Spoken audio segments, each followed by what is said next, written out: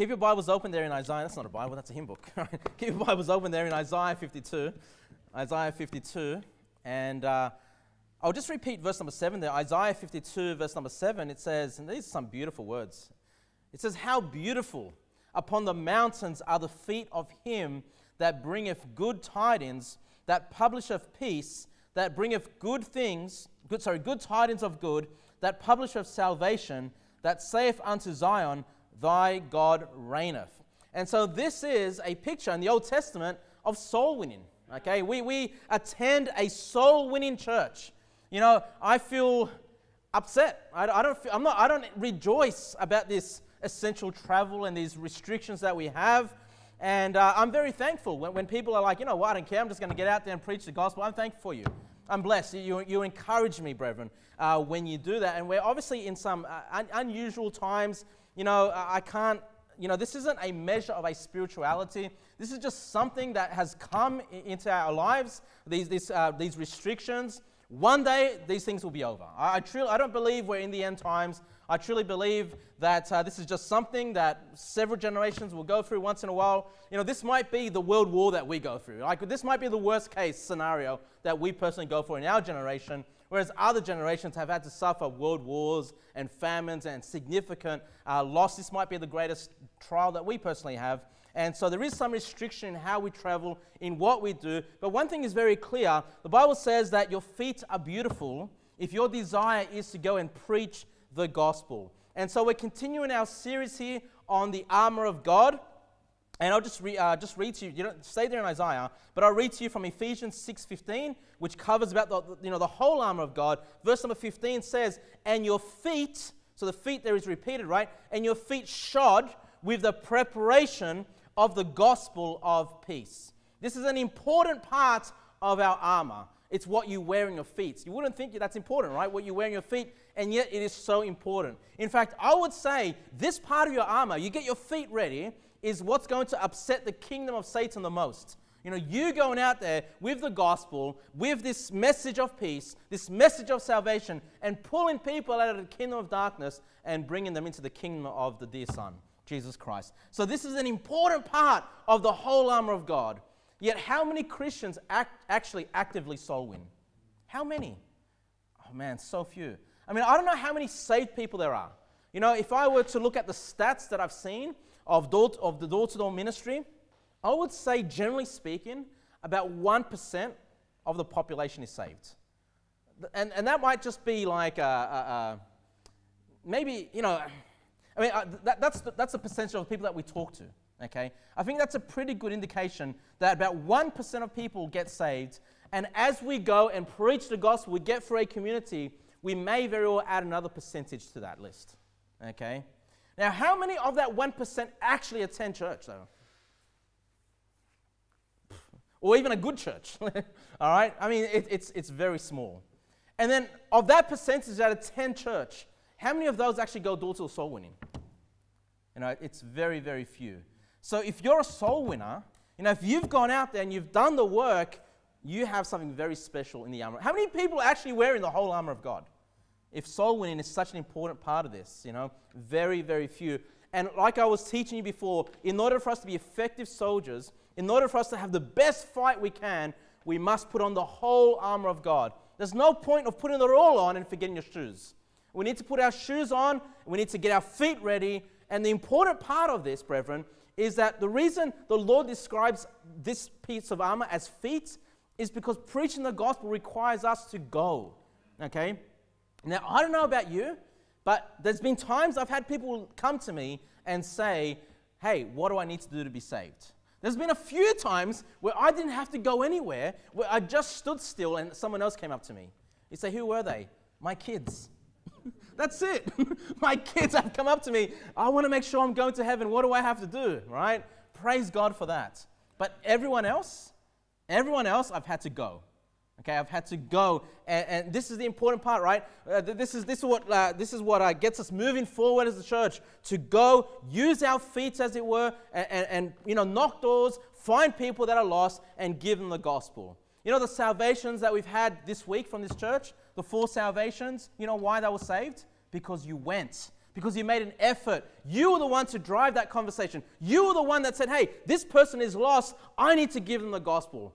Okay, so your feet were beautiful this week, okay, in the eyes of the Lord. And so when we look at Ephesians 6:15, it mentions the feet, right, shod with and these are different words that I want to focus on, the preparation of the gospel of peace. So there's the gospel, and there's peace, there's preparation, there's feet. All of these things are important when we think about putting on this armor, making sure our feet are shod and prepared to give the gospel. Now, in this passage, it refers to the gospel of peace, right? In Isaiah 52 verse 7, it says, how beautiful upon the mountains are the feet of him that bringeth good tidings, that publisheth peace. Okay? So when we go door to door, or we go and find someone, we're trying to give them peace. Now you say to me, Pastor Kevin, actually, since I've gotten saved, I've not had the peace that I had before, all right? Since I got saved, my family have rejected me. My family have gotten angry. My friends have turned their backs on me.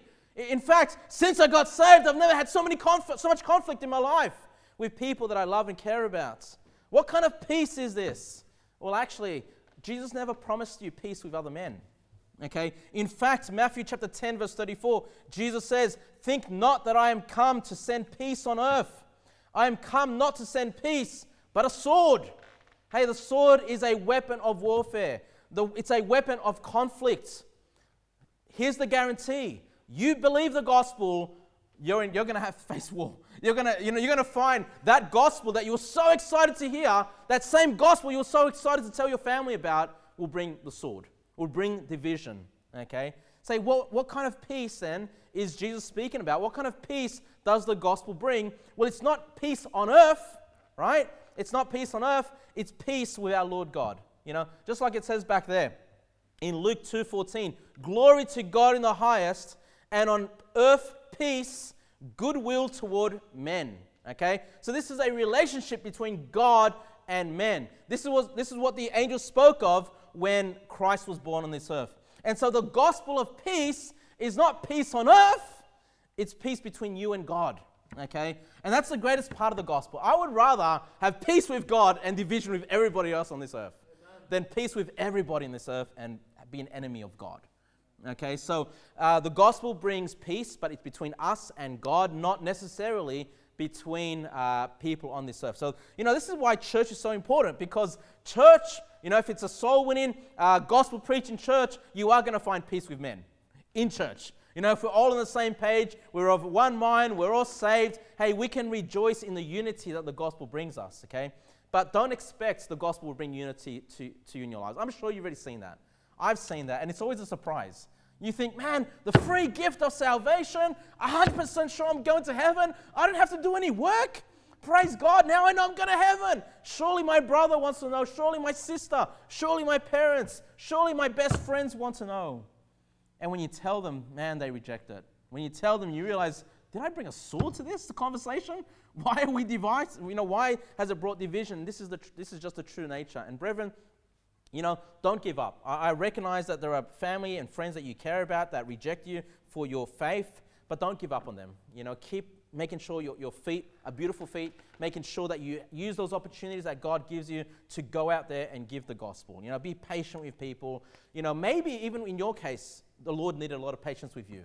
Maybe you had several opportunities, right, to hear it. So don't give up on people the first time that you give them the gospel. And so the Bible here refers to feet. You're in Isaiah 52, verse number 7. Let's keep going there.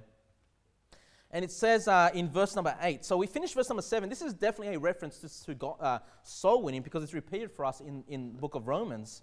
But look at verse number 8. So 8, don't ignore 8. We read verse number 7 a lot, but don't ignore verse number 8. It says, thy watchmen shall lift up the voice. With the voice together shall they sing. For they shall see eye to eye when the Lord shall bring again Zion. What is this saying?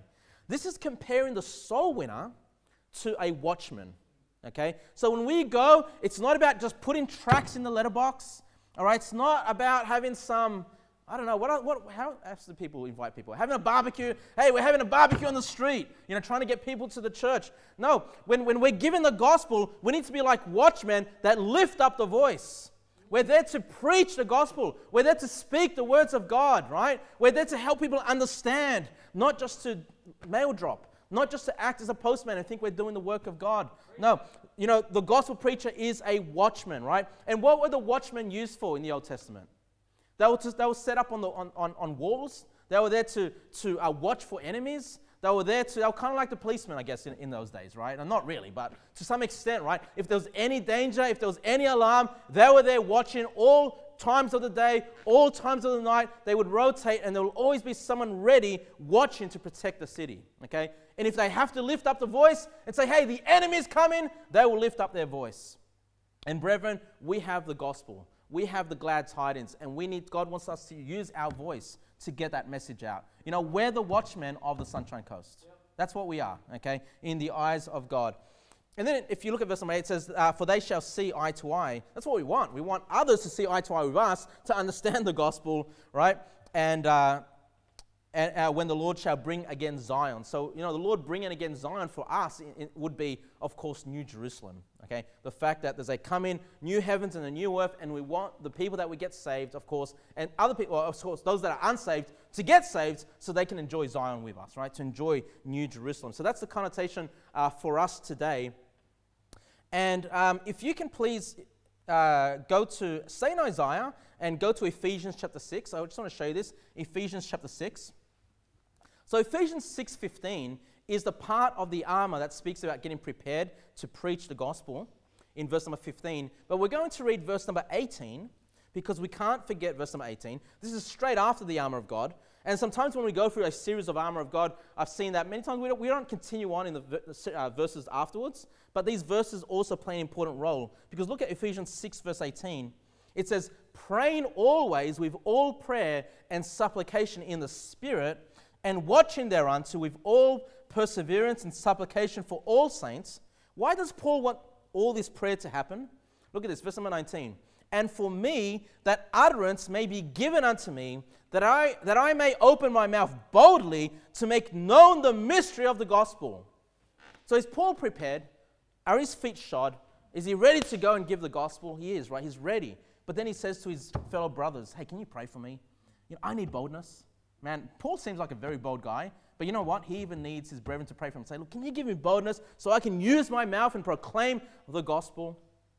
And that's why, not to, give anybody recognition of self, because of course it's Jesus that saves, but when Trish messaged us on the church Facebook group, right? Hey, can you pray? My granddaughter's coming and we want to be able to give her the gospel, and I'm sure several of you guys did pray. Well, this is why. Because there's a need for boldness. There's a need for the Lord to open those doors and for us to give the gospel. And so never be ashamed, brethren. If you have an opportunity to give the gospel, you're going to get out there, and never be ashamed to ask your brethren, can you pray for me? Okay, I'm ready to go, but I kind of need a bit of that boldness. I need the Spirit of God in me. I need God to use me because I know I'm a fallen creature. I know I can make mistakes. And you know what? We haven't been going soul winning week after week, and I'm sure some of us are going to get rusty. Once the doors are open, we can get out there. We need to make sure that we pray. In fact, once those restrictions are lifted, I want to make sure that we spend a bit of time of prayer and fasting, praying specifically about the ministry of door-to-door soul winning so we can be used effectively for God. But don't forget prayer. Don't forget prayer. Before you preach the gospel to someone, don't forget you need to go to the Lord in prayer to use your power. Go back to Isaiah now. Go back to Isaiah. Isaiah chapter 62. Isaiah chapter 62 and verse number 6.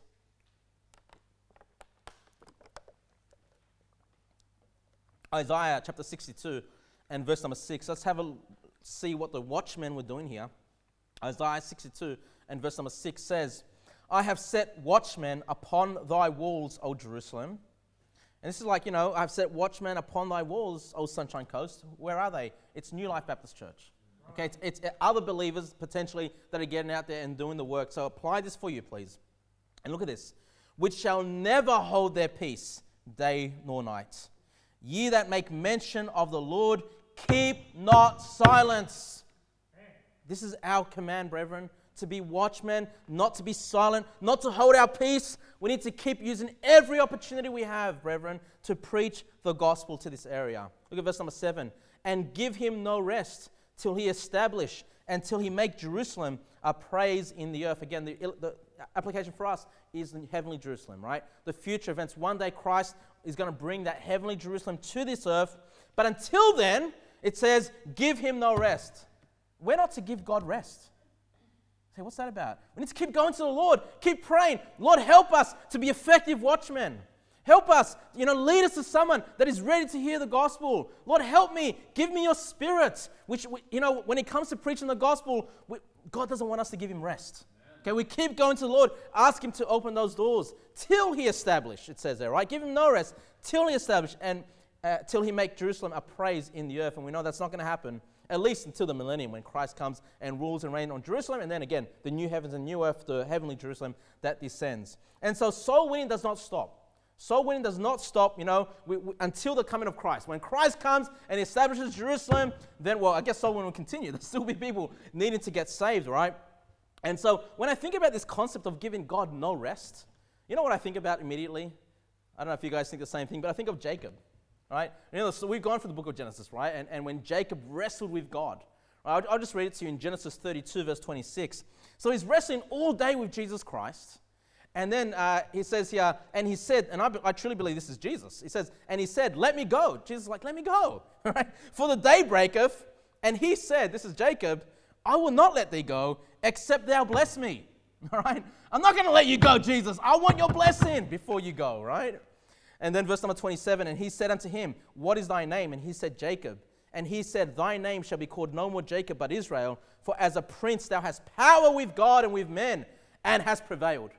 And so we don't want to give God rest in this area. Say, God, use us, give us wisdom, help me be a more effective soul winner, help me find doors of people that are ready to hear the gospel, give me your power, Lord, help me be a help to somebody else, a silent partner potentially, to train that person up. Lord, we don't want to give you rest until you bless us, until we get some souls saved. That ought to be the attitude that we have, right?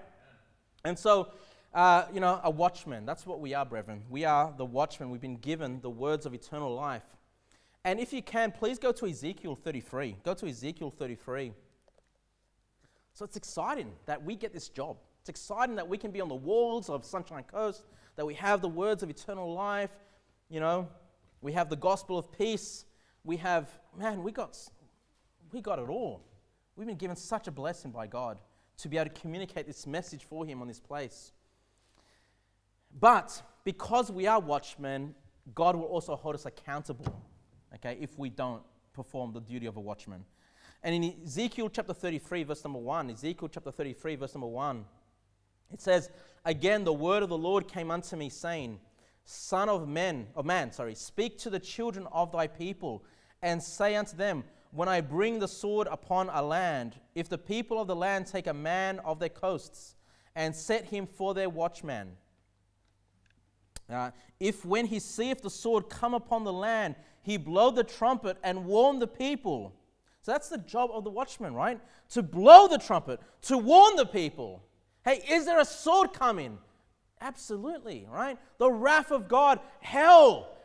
Everyday people are facing the wrath of God, going to an eternity in hell. And so our job as the watchman, and you've been set as the watchman, we've been set as the watchmen of the Sunshine Coast, we need to blow that trumpet, warn the people. That's our job, right? We need to make sure that we get out there, preach the gospel. Look at verse number 4. Then whosoever heareth the sound of the trumpet, and taketh not warning, if the sword come, and take him away, his blood shall be upon his own head. So look, all we can do is warn people. All we can do is say, look, you're going to hell. Let me show you how easy it is to go to heaven, okay? And if people reject it, the blood's upon their own head, okay? We don't need to, we just move on. We find the people that are ready to hear the warning. But look at verse number 5. He heard the sound of the trumpet and took not warning. His blood shall be upon him, but he that taketh warning shall deliver his soul, okay? So again, apply this to soul winning. All right, if you hear the warning, I'm going to hell, Jesus, I need Jesus, then he delivers his soul. He gets saved, right? Verse number 6. But if the watchman see the sword come and blow not the trumpet, and the people be not warned, if the sword come and take any person from among them, he is taken away in his iniquity, but his blood will I require at the watchman's hand. And I don't know, this gives me great fear. To think, and I know in my life there's been times where I had an opportunity to give the gospel. I had the opportunity to be a watchman, and I didn't do it because I was ashamed of the gospel, because I was too timid or whatever. You know, I never forget there was this one time. I was dating Christina, and we were in Burwood Westfields. And, you know, there's a lot of people, right? A lot of people, and everywhere we'd go, there was always this one guy there.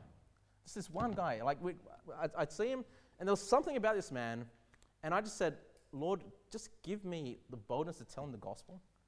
You know, I was just really timid. I don't know why that thought came to me.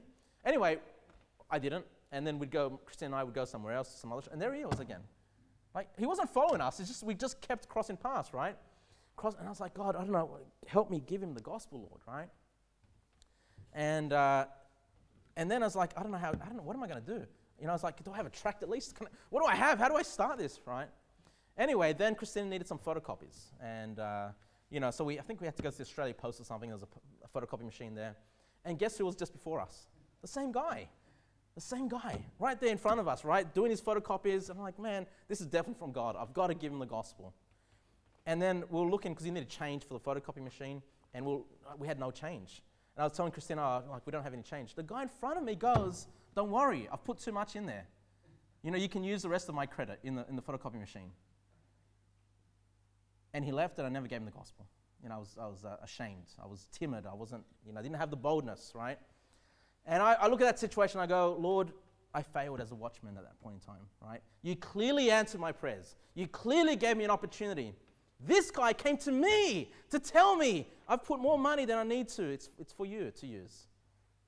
My hope is that is someone that the Lord was working on, and maybe another missionary came, someone else came, you know, another watchman came, willing to open his mouth boldly and preach the gospel. I didn't do it, you know.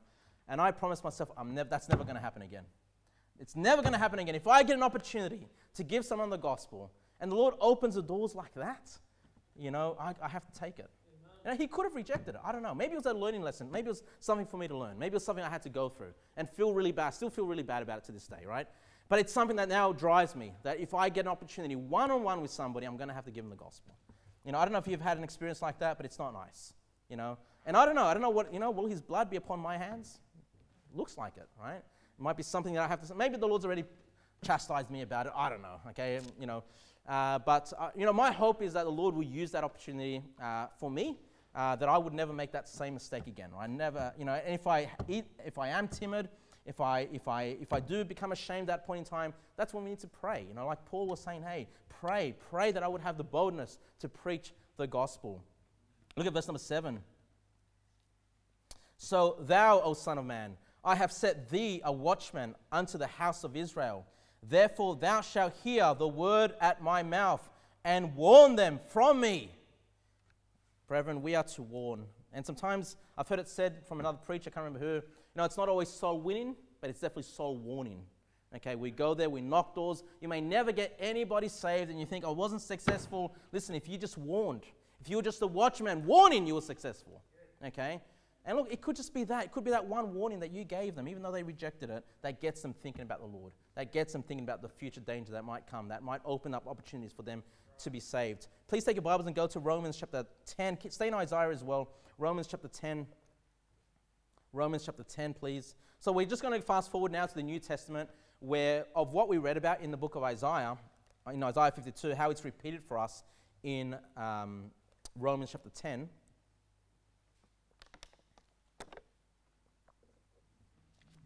Romans chapter 10 and verse number 12. Romans chapter 10 and verse number 12.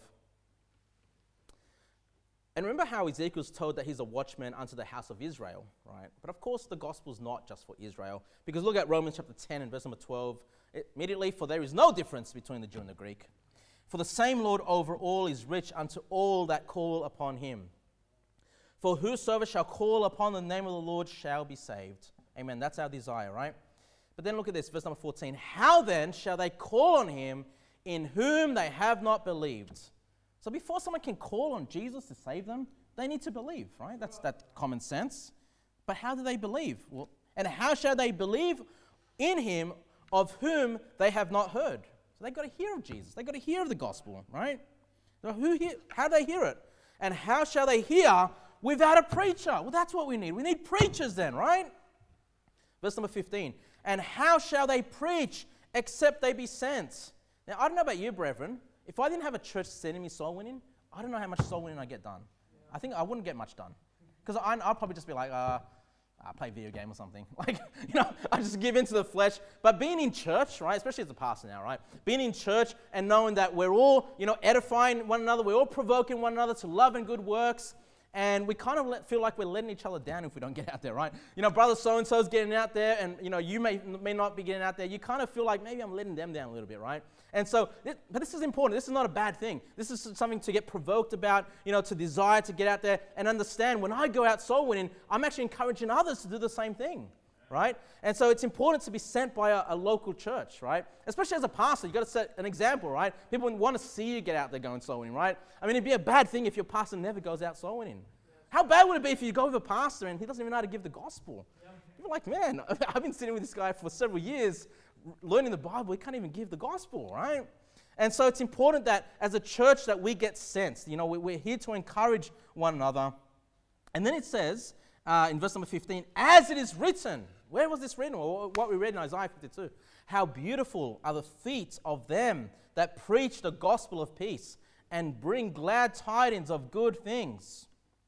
And then look at verse 16. This is kind of the watchman part of it. But they have not all obeyed the gospel. So, once again, we're there to preach, we're there to warn, we're there to be watchmen, but not all of them are going to obey the gospel. They're not all going to believe. They're not all going to receive it. For Isaiah saith, Lord, who hath believed our reports? So then faith cometh by hearing, and hearing by the word of God.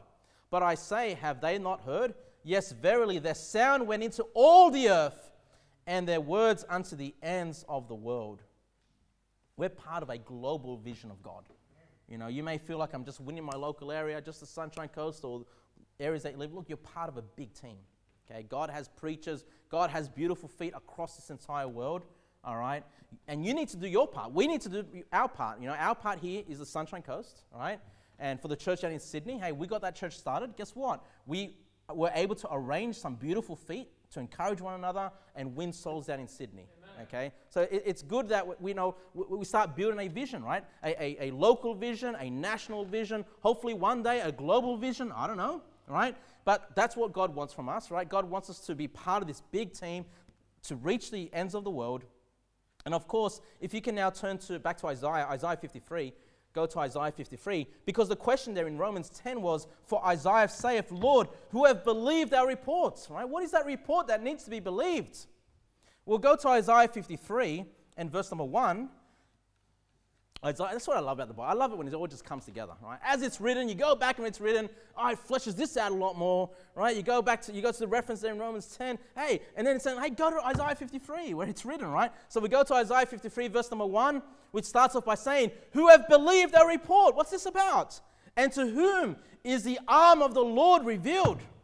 Now listen, when it says that the arm of the Lord, you'll notice this reference found in the Bible several times, it's talking about the power of God, the power of God's arm, right? Look at verse number 2. For he shall grow up before him as a tender plant, and as a root out of a dry ground. He hath no form nor comeliness, and when we shall see him, there is no beauty that we should desire him. What's this about? What's this arm of God here? What's this report about? Well, we know this is talking about Jesus Christ, okay? Verse number 3. He is despised and rejected of men, a man of sorrows and acquainted with grief. And we hid, as it were, our faces from him. He was despised, and we esteemed him not. Okay, so we won't continue reading, but of course this goes into the sacrifice of Christ, his suffering, the fact that he took his sins upon us, his crucifixion, his offering. And so that is the report. When we go out there, brethren, the most important part of your gospel presentation is the death, burial, and resurrection of Jesus Christ. Okay, what Christ has suffered. I personally take the points that if someone's struggling to accept maybe the beginning of your gospel presentation, but if they're willing to hear, get to the gospel. Okay, get to the gospel. Because that is the power of God unto salvation. The Bible says in Romans 1:13, you don't need to turn there. It says, now I would not have you ignorant, brethren, that oftentimes I purposed to come upon you, but was let hitherto, that I might have some fruit among you also. That's people getting saved, even as among other Gentiles, I am a debtor both to the Greeks and to the barbarians, both to the wise and to the unwise. So as much as is in me is, I am ready to preach the gospel to you that are at Rome also. Then he says this, for I am not ashamed of the gospel of Christ, for it is the power of God unto salvation, to everyone that believeth, to the Jew first and also to the Greek. What is the power of salvation? The gospel. What is the gospel? The suffering of Christ, his death, burial, and resurrection. That is the gospel message. That's what you want to, get to. That's the key part of the message. If all you can do is drop off, John 3:16, as you go into next door, well, that covers the sacrifice of Christ. The fact that, God sent his son for us, and you can just touch upon the fact that he took on our sins, that he died on the cross, and that is the power of God. And so when we're looking at Isaiah 53 verse 1, we see who have believed our report and to whom is the arm of the Lord revealed. That's the power of God. That's the gospel message, right? The gospel message, the suffering of Jesus Christ. And so, I want to reinforce that because, I think soul winning can cause somebody to think highly of themselves. I think preaching behind a pulpit, if you're an effective preacher and people are enjoying your sermons, it can cause you to be lifted with pride and a bit of ego. I think soul winning can have the same effects. If you're someone that's getting out there and you seem to be having great success, sometimes in our flesh we may feel, well, of course it's me. It's my charm. It's the way I speak, right? I mean, I'm just a friendly guy and I'm just able to convince people. But don't forget, it's not the power in your flesh that gets people saved, right? It's the power. Now, can we get out? Look, it's a preparation of the gospel of peace. Can we prepare ourselves so we can be more effective? Absolutely. Should we prepare? Absolutely, right? If we're not good communicators, let's work on our communication, right? If we're not good at our plan, hey, let's work on putting our plan together, right? If you haven't memorized the verses, well, memorize the verses. Get prepared for the situation. That's fine, but never get to the point where you think you're so good because of my flesh, because of the strength that I have in me. Understand that the power of God, the power of the gospel comes with the sacrifice of Jesus Christ. And even our 1 Corinthians, actually, I'll get you to turn to Matthew, please. Go to Matthew chapter 4. Go to Matthew chapter 4. We'll get ready for that passage a bit later on. But even, when it comes to Paul, in 1 Corinthians chapter 1, verse 17, he says, for Christ sent me not to baptize, but to preach the gospel. You say, Pastor Kevin, I don't have the authority to baptize. Well, that's all right. You don't have to, okay? But one thing you definitely can do is preach the gospel. And then it says this, not with wisdom of words, lest the cross of Christ should be made of none effect. We don't want people to get saved because you are so convincing in your eloquent speech and great words and, your logical reasoning, and they're like, yeah, I better be a follower of Jesus, okay? If you're doing it that way, you cause the cross of Christ to be made of none effect. But then it says in verse number 18, for the preaching of the cross is to them that perish foolishness, but unto us which are saved, it is the power of God. Power of God, the death of Christ.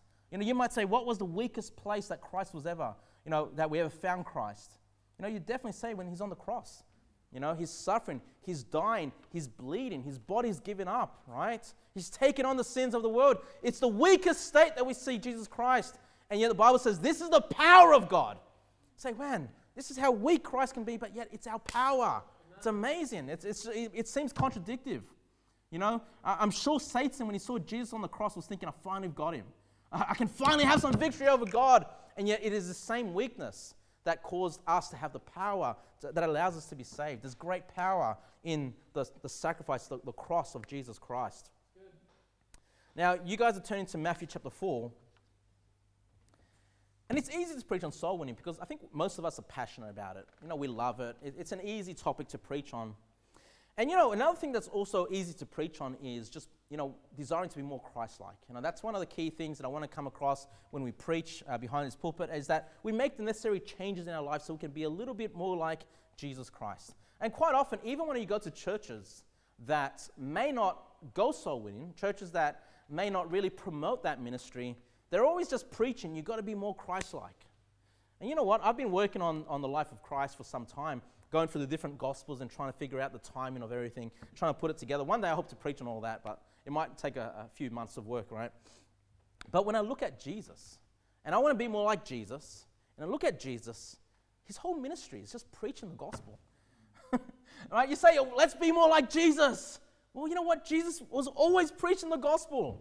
Every opportunity he had, he was preaching the gospel. Now, I'm going to read some examples of Jesus here. I'll start off with Mark chapter 1, verse 14. You guys just say in Matthew 4. We'll get to there. Mark chapter 1, verse 14. It says, now after that John was put in prison, that's John the Baptist, Jesus came into Galilee preaching the gospel of the kingdom of God and saying, the time is fulfilled and the kingdom of God is at hand. Repent ye and believe the gospel. So his own cousin, his own colleague in the faith that's working in the kingdom of God gets arrested, and we know that he loses his life. It's easy, I suppose, when we see believers suffer, it could cause us to get downcast, a little depressed, right? Brought down a little bit low. But no, for Jesus, it was like, well, that's part of the suffering of Christ. I'm going to just get out there and teach repentance to believe on the gospel, right? To go from unbelief to belief. It didn't stop Jesus knowing that John was in prison. Then, as we fast forward a little bit more into the ministry of Jesus, in Luke chapter 4, verse 17, it says, and there was delivered unto him the book of the prophet Isaiah. So we've been looking at Isaiah. And when he had opened the book, he found the place where it is written, he says this, the Spirit of the Lord is upon me, because he hath anointed me to preach the gospel to the poor. He hath sent me to heal the brokenhearted, to preach deliverance to the captives, and recovering of sight to the blind, to set at liberty them that are bruised. So Jesus says, this is about me. This passage is about me. He's been anointed to preach the gospel to the poor. Aren't we desiring to be more like Jesus? Hey, then what do we need? We need to be anointed by the Spirit of God, right? We need to go to the Lord, ask him for his strength, for his Spirit to be able to preach the gospel. We want to be more Christ-like. You guys are in Matthew 4, verse number 23. Matthew chapter 4 and verse number 23. Further on into his ministry, Matthew chapter 4 and verse number 23. It says, and Jesus went about all Galilee, teaching in their synagogues, and preaching the gospel of the kingdom, and healing all manner of sickness and all manner of disease among the people. So what's he doing? He's healing. Sometimes we focus on the great healings, we focus on the great miracles, but he did it. He was preaching the gospel, right? He didn't just do it without preaching the gospel. The gospel was vital to the ministry of Jesus Christ. Go to chapter 9 now, Matthew chapter 9, verse 35. Matthew chapter 9 and verse number 35. Again, a little bit further into the ministry of Jesus. Matthew chapter 9, verse 35 reads, and Jesus went about all the cities and villages, all of them, teaching in their synagogues and preaching the gospel of the kingdom and healing every sickness and every disease among the people. So it's basically the same thing that we read in Matthew chapter 4. Okay? So later in his ministry, he's still doing the same thing. So we're not going to miss any villages. We're going to go to all the villages, all the cities. We're going to find all the people and we're going to preach them the gospel. Hey, that's the heart of Jesus Christ. That's why he came. Yes, to die on the cross, but he came preaching the gospel. Let's go to Matthew 11 now. Matthew chapter 11, verse number 4. Matthew chapter 11, verse number 4. So this is the time of doubt that John the Baptist has. And it says here in Matthew 11, verse 4, Jesus answered and said unto them, go and show John again those things which ye do hear and see. The blind. So what's going to encourage John? John's depressed, he's in prison, right? Go and tell John what you see. What's important to Jesus here? The blind receive their sight, and the lame walk. The lepers are cleansed, and the deaf hear. The dead are raised up, and the poor have the gospel preached to them. You know what? We have all these miracles. Imagine going from blind to be able to see, unable to walk to be able to walk. Lepers, they didn't have a cure for leprosy. Jesus is able to just cure leprosy, heal people that can't hear. He can make them hear. He can raise the dead. You go, man, these are amazing miracles, amazing works of God. You might say, I wish I was there in those days to see Jesus do all these miracles. And yet amongst all those miracles, he says, I was also preaching the gospel to the poor. It's just as important. It's just as, in fact, it's more important. All right? The salvation of the soul rather than just the physical body. But you can see how Jesus, for him, it's all important. It's all the ministry. He doesn't say, well, the gospel's over there, but I'm doing this massive work over here. All these miracles. No, that's part of the work. That's part of the miracle. Okay? And brethren, when you preach the gospel, you're performing a miracle. A miracle. This person was on his way to hell. Okay? He was lost without Jesus Christ. He'd be suffering for all eternity. But you step in, you go, you have your feet prepared, you preach the gospel, that person gets saved. It's a miracle. It's the power of God, So, you know what? John the Baptist, for Jesus, he would believe that John the Baptist would be encouraged in prison to hear these great words, And, I personally, when you guys tell me you're going out soul winning, you get people saved, I'm encouraged. We need to learn to be encouraged. We ought to learn to rejoice when other people preach the gospel and see people saved, okay? What an honor. What an honor that we have from God to do such an amazing work that He's left us with. Let's go to, you guys are in Matthew, aren't you? Go to Matthew 24, and I'll just read some other passages to you. I'm going to go to Luke chapter 9, verse 5. Luke chapter 9, verse number 5. It reads, "And whosoever will not receive you, when you go out of that city, shake off the very dust from your feet for a testimony against them. And they departed and went through the towns, preaching the gospel and healing everywhere." Okay? Preaching the gospel. So not only was Jesus preaching the gospel, then He sent others. He trained up His disciples. He says, all right, now you get out there. If they reject you, so be it. But go out there and preach the gospel. And then in Luke 20, verse number 1, Luke 20, verse number 1, it says, "And it came to pass that on one of those days, as He taught the people in the temple and preached the gospel, the chief priests and the scribes came upon Him with the elders and spake unto Him, saying, Tell us, by what authority dost thou these things? And who is He that gave thee this authority?" Who gave you the authority to preach the gospel? Who gave Him the authority? The Heavenly Father gave Jesus Christ the authority. Boy, if you ever get told that, hey, who gave you authority to come to my door and preach the gospel? God gave me the authority. Amen. All right? God is the one that empowers me. This is the message of God. This is the power of God. We have the authority of God to preach the gospel, to see people saved. What an amazing thing. Mark chapter 16, verse 15. A bit later into His ministry, Mark 16, verse 15, it says, of course, actually, let me clarify that. So what we just read there in Luke 20 is the week of His crucifixion. All right? So we know that He goes into the temple, He's preaching, He goes to the Mount of Olives at night, He teaches His disciples. But then what happened in that week? He gets crucified, dies, 3 days later, rises from the dead.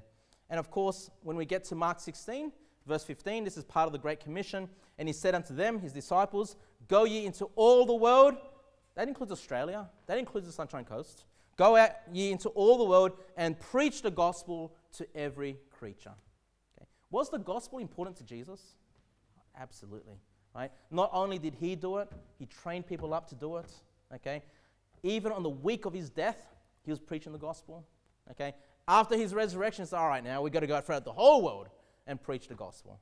Was gospel preaching important to Jesus Christ? Absolutely.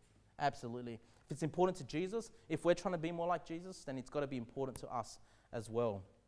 And then lastly, you guys in Matthew 24, verse number 14. So now we're fast forwarding future events, right, to the end times. We're familiar with Matthew chapter 24. It says, "And this gospel of the kingdom shall be preached in all the world for a witness unto all nations, and then shall the end come." Okay? So will we ever get to a point where the end comes and preaching the gospel is not important to Christ?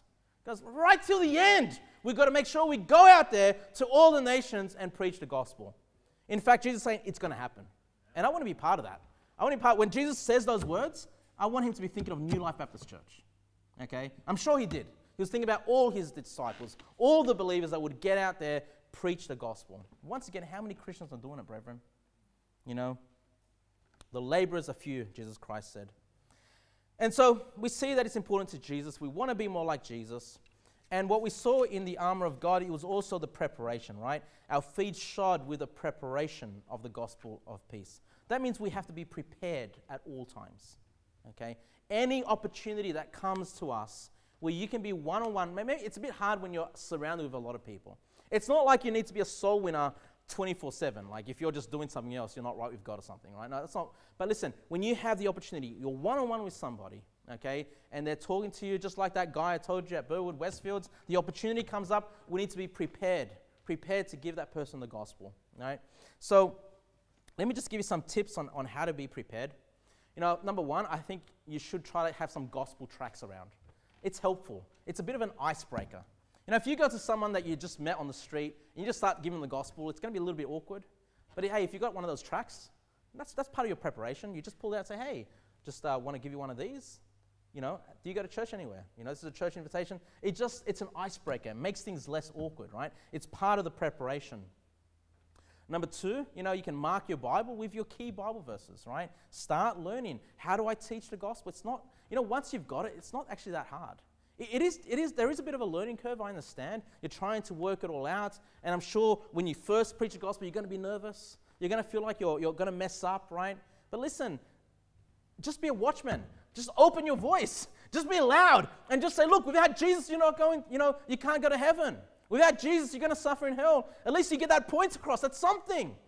You know, I'd rather the watchman that just lifts up his voice, right? Even if it's not clearly communicated, at least he's doing something rather than the watchman that keeps quiet and doesn't warn anybody when the enemy comes, right? When the danger comes. We all need to, we need experience. We need to grow. I know that for me, part of the reason I didn't go soul winning for so long is I just thought I could never do it, you know? But then you have to do it. Like, you will never get to the point where you can just be like, I'm ready to go soul winning. You just have to start. You know, you go as a silent partner. Sure. You listen, you watch. And you might think, well, I'll be happy to be a silent partner the rest of my life. No. Eventually, you're going to get itchy. Eventually, you're going to go, you know what? I can do that. Until you do it, you're not going to gain the experience, right? So, you know, even if you do a poor job, I've used this example, I think, several times in my sermon, but I remember the first time I went soul winning, I was put together with a guy that was slightly younger than me. I think I might have been like 22 and he might have been 19. And boy, he was stuttering, the first door, just stuttering. I'm like, I kind of get what you're saying, but this guy at the door's not going to get it. I mean, it was just a mess. I mean, he was going through the gospel presentation, he was shaking, he was stuttering, but the guy got saved. Somehow, the power of God, okay, wasn't in the stuttering in his mouth. The power of God was in the gospel presentation. Right? The power of God was in what Christ has done for him, and the guy got saved. And I'm thinking, man, if that's how easy it is, I want to do it. You know, it's not that complicated. You know, even if you stutter, even if you can't communicate all that well, can we work on these things? Absolutely. That's why it's called preparation. Prepare yourself. Try to get better, okay? Don't be rude at the door, by the way. Okay? Don't be rude, you know. Just be a watchman. Just open your mouth, explain the situation, and understand people, if they reject it, okay, the blood's on their head. You don't have to get emotional about it. You don't have to get offended about that, okay? So, you know, use the opportunity to be a silent partner. And lastly, can we please go to John chapter 4? John chapter 4. Let's have a look at the soul winner at work, Jesus Christ. That's the one we're looking at. Okay, John chapter 4. So we're going to the story. I think this is like maybe my most favorite story of Jesus Christ. Like, it seems like whatever I'm preaching on, I come back to this story. I don't know. For some reason, I just love this story. But it's Jesus Christ and the woman at the well, right? The Samaritan woman. I just love it. I don't know why. I just do. But what we learn with Jesus is that he's someone that can actually engage someone's interest with a bit of small talk. You know, before he doesn't just say, all right, let me tell you the gospel, right? So we see Jesus Christ in verse number 7 here.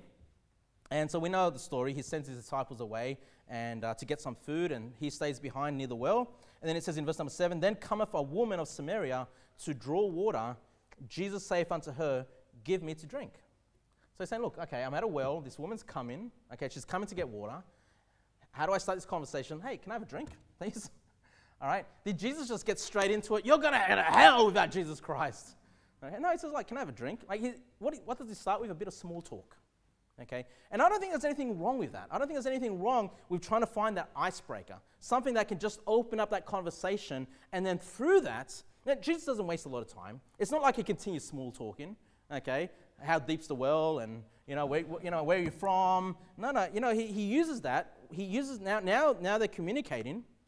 All right. And then verse number 8. For his disciples were gone away into the city to buy meat. Verse number 9. Then saith the woman of Samaria unto him, how is it that thou, being a Jew, askest drink of me, which am a woman of Samaria? For the Jews have now no dealings with the Samaritans.